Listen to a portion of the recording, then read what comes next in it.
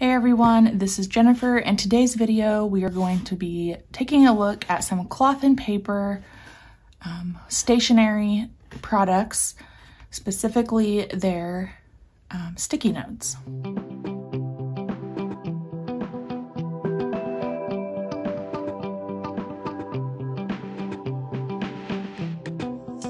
One of the things that I wanted to do as we move into 2023 is if I have any purchases made, like this cloth and paper order, is to kind of talk to you about the process behind that and what I already have in my stash and the purpose for the products, instead of just doing an unboxing and saying, look, here's this lovely product. I did want to talk about storage and how I'm going to be using the products as well. So this is going to be a common theme for my 2023 videos. I did a major overhaul of my craft room, and before I placed this order, I did go through my sticky note collection that I have at home. This is all of it. So this little pouch has some sticky notes in it that I keep in my tote bag, and then this little clear container from, I think, the Dollar Tree holds some of my other Post-it notes. So I had this stuff out, went to the cloth and paper website and decided which products I needed to replenish, or products that I wanted to try, so that I wasn't purchasing something again, which, to be honest, I've done in the past. So trying to be intentional with my purchases. So these were products that I thought that I needed just to improve the function of my planning or planner system for the new year. So it does come in this CP linen bag. And then I will get all of these organized. We will take a look at each of them.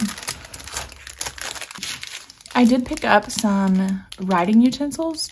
So I'm going to set those off to the side, because anytime I have writing things, pens, pencils, what have you, I like to do a pen test. So we'll do that at the end.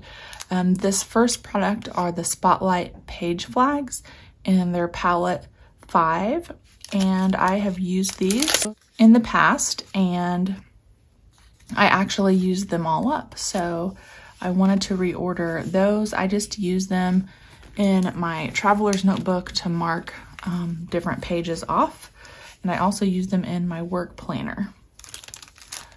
This next one is just a 3x3 sticky note, 50 sheets matte paper, a little bit more off-white. Let me see if I can grab. Here's a plain white.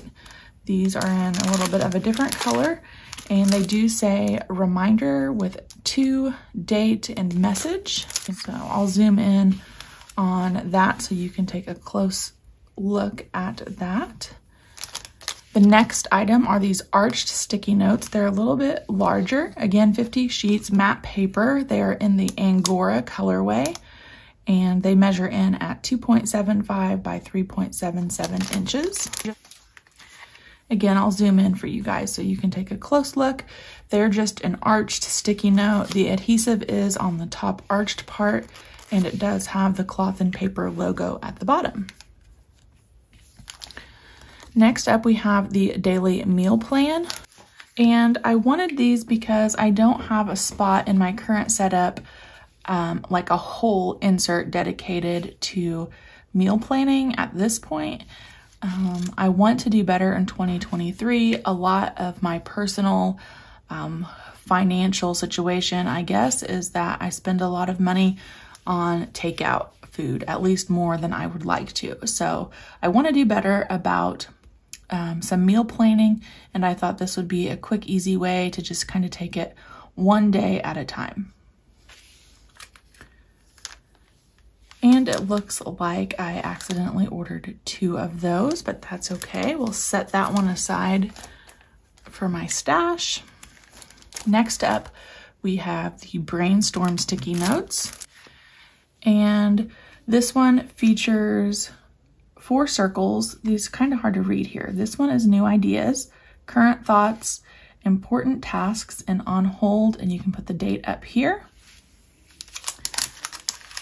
Next up, we have just some plain sticky notes, but they are in the color ash. I feel like that adds just a little something to my planner other than just a plain white sticky note. And I really enjoy that ash color. And then lastly, we have these Memo sticky notes.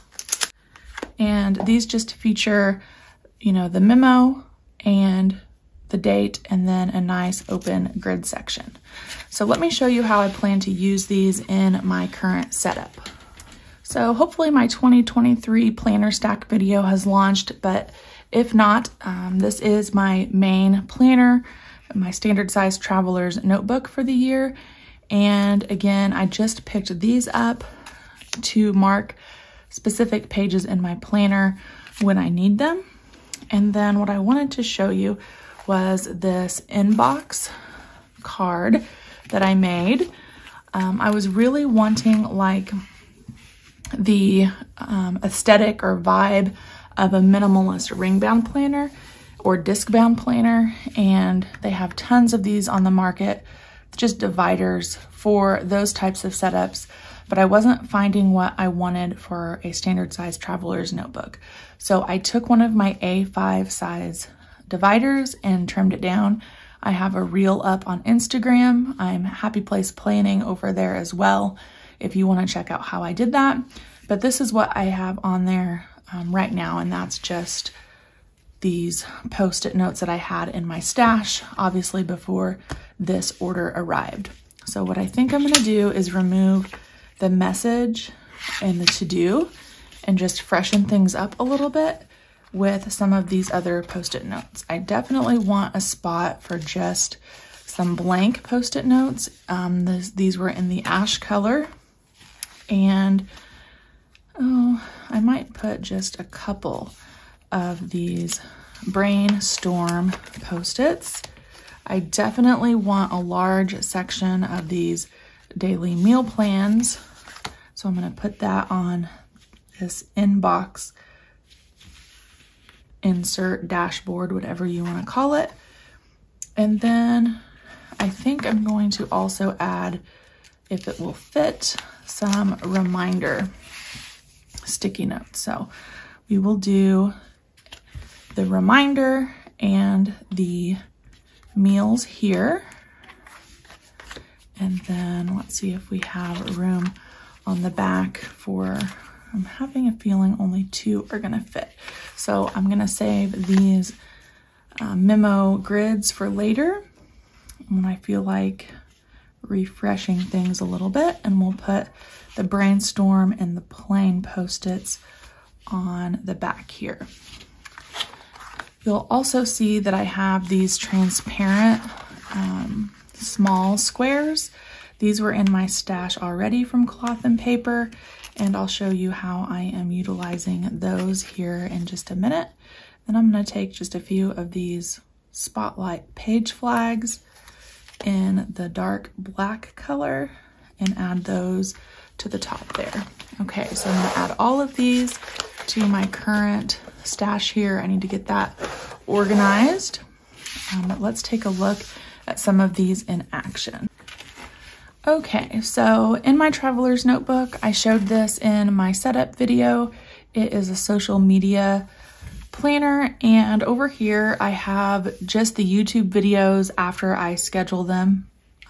It's not really a place for me to plan. I'm kind of going with the flow, but once I have them filmed, edited, and scheduled, I put them over here. And then I don't know how this is going to show up on camera, but you can see this pink flag here says 2 weeks. And then I have that bluish color one down here that says this week. So I move these every week. This is the current week.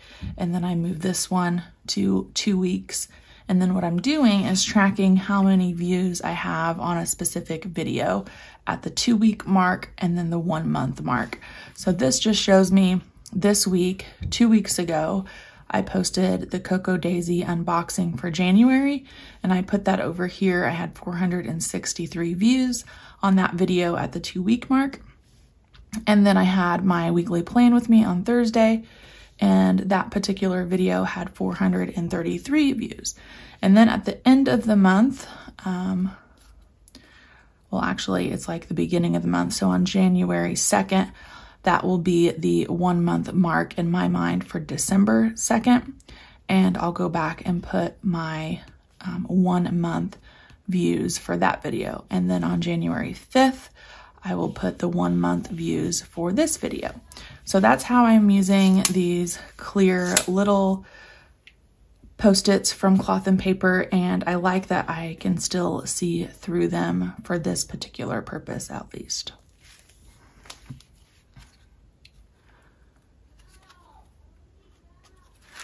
I do have another one of those little page markers made that says today, and I did have a paper clip and it was already denting my insert, which really kind of annoys me. So I made this for the month view, and it doesn't have anything on it, but this also makes a really good pencil board in case I need something a little bit more firm to write on my paper. And then my inbox section is in this lined insert from the Travelers Company. I keep this inbox right here inside the insert. So when I sit down to plan, I typically pull this out, and then I have all my Post-it notes handy. This is just a lined insert, and it has all sorts of personal information on it. Let me see. Here I just started a new page. I'm trying to measure a very specific length for some new curtains, but anything from my home that I'm working on is going to go on this page. I have everything in this book from meal plan ideas to passwords, random sticky notes, things I need to log when I get back to work, that sort of thing. So this little guy stays right here at the front of that insert. And I just love how it kind of adds a tab, which is kind of hard to do in a traveler's notebook, at least a little bit more difficult than it is in like a ring bound or disc bound system. So that is the Cloth and Paper haul and how I'm going to be using those sticky notes. Let's do a closer look at these ink pens and some pen testing. And for today, we're going to just do the pen testing right here on their sticky notes. First up, we have this white ink pen. It is a 0.5 nib. It doesn't really have a name in English on it. This is a gel ink, and I really like that barrel. It's very comfortable to hold, and I have a heavy hand, and I kind of grip my pen pretty tight, so that is a win for me. I actually found my invoice and looked a little bit closer at it over here off to the side. This is the Hesu Soft Grip gel pen in white, and I'll put the name of the ink pens in the description below. That way, if you want to grab them, you can do so. All right, next up, we have two of these little mini dot marker situations here. These are called the Maru liners. I got one in camel and one in olive, and they have a tip kind of like the Zig Clean Color Dot markers. Obviously a shorter barrel, so here's a standard size pen. You can see it is a little bit shorter, which I think is absolutely adorable. And it does make a very fine, not fine, depending on how hard you press, I guess, is how big the dots are. But it is a softer color. It's not something that's going to be overpowering. So we have the camel and the olive, really like those. And then last up, we have this zebra brush pen. I am very inexperienced with brush ink pens.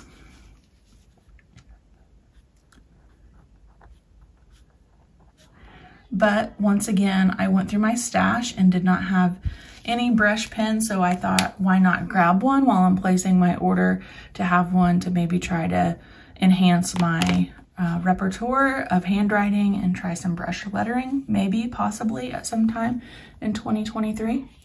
All right, so that is all of the writing utensils that I purchased. I really love this gel ink pen. It writes very nicely. I might have to end up switching to that. And then I'm definitely going to be putting these dot markers into my planner bag for on the go. And I'll probably keep the zebra brush pen here at home until I can sit down at my desk and give it a real go. All right, that's my cloth and paper haul. I hope you enjoyed the video.